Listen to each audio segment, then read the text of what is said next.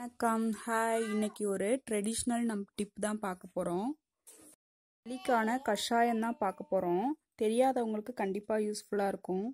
கஷாயம் செய்யறதுக்கு 7 இன்க்ரீடியன்ட் தேவை. அதில் ஃபஸ்ட்டு துளசி பறிச்சுக்கலாம். நம்ம ஓமவல்லி இலை, அப்படி இல்லைன்னா கற்பூரவல்லி இலைன்னு சொல்லுவாங்க, இது 2 எடுத்துக்கலாம்.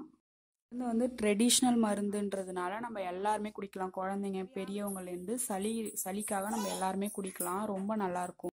நமக்கு தேவையான அளவு தண்ணி எடுத்துக்கலாம். நான் 1 கப் தண்ணி எடுத்திருக்கேன். தண்ணி நல்லா கொதிச்சதுக்கப்புறம் 1 பை 1 எல்லா பொருளையும் போட்டு நல்லா கொதிக்க வச்சு இறக்கிக்கலாம். இந்த இலையெல்லாம் நல்லா தண்ணியில் நல்லா வாஷ் பண்ணிக்கலாம். என்கிட்ட இந்த மாதிரி செடி இல்லைன்றவங்க கிடைக்கிறப்ப இந்த இலையெல்லாம் காய வச்சு நம்ம ஒரு டப்பாவில் ஸ்டோர் பண்ணி தேவையானப்ப யூஸ் பண்ணிக்கலாம். தண்ணி நல்லா கொதிச்சிச்சு. இப்போ நம்ம ஒவ்வொரு இன்க்ரீடியண்ட்டாக சேர்த்துக்கலாம். ஓமவல்லி தழை, நான் ஒரு வயசுக்கு மேலே இருக்க குழந்தைக்கு கொடுக்கறதுனால வேப்பிலை சேர்த்துருக்கேன். வேப்பிலை கொஞ்சம் கசப்பாக இருக்கும், அதனால ஒரு சின்ன பீஸ் சேர்த்துக்கலாம். அவங்க இனிப்பு நிறையா சாப்பிட்றப்ப வயிறு வலி, பூச்சி தொந்தரவு இருக்கும். நம்ம வேப்பிலை சேர்த்து கொடுக்குறப்ப பூச்சி தொந்தரவு கொஞ்சம் வயிறு வலிலாம் இல்லாமல் இருக்கும்.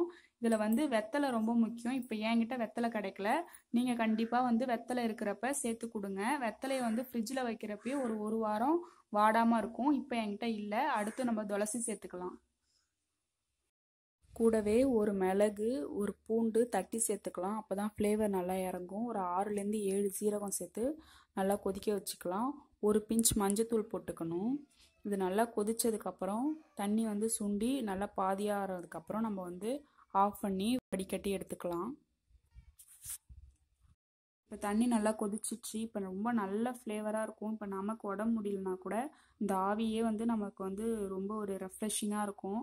கண்டிப்பாக ட்ரை பண்ணுங்கள். குழந்தைங்க அளவுக்கு தகுந்த மாதிரி நம்ம இப்போ பொருளை கூட குறைச்ச போட்டுக்கலாம். ஒன்றும் தப்பு இல்லை. எந்த ஒரு சைடு எஃபெக்ட் வராது. நான் இதுதான் ட்ரை பண்ணிகிட்ருக்கேன். ரெடி ஆகிடுச்சு. ஆறுனதுக்கப்புறம் நம்ம கொடுத்துக்கலாம். இது ஒவ்வொரு வாட்டியும் தலைக்கு ஊற்றுறப்ப நம்ம ஒரு பாலாடை கொடுக்குறப்ப சளி பிடிக்காமல் இருக்கும். முன்னாடியே தடுக்கலாம் சளி பிடிக்கிறத. நீங்களும் ட்ரை பண்ணுங்கள். என்னோடய வீடியோ உங்களுக்கு யூஸ்ஃபுல்லாக இருந்தாக்கா கண்டினியூவாக எனக்கு சப்போர்ட் பண்ணுங்கள். பாய்.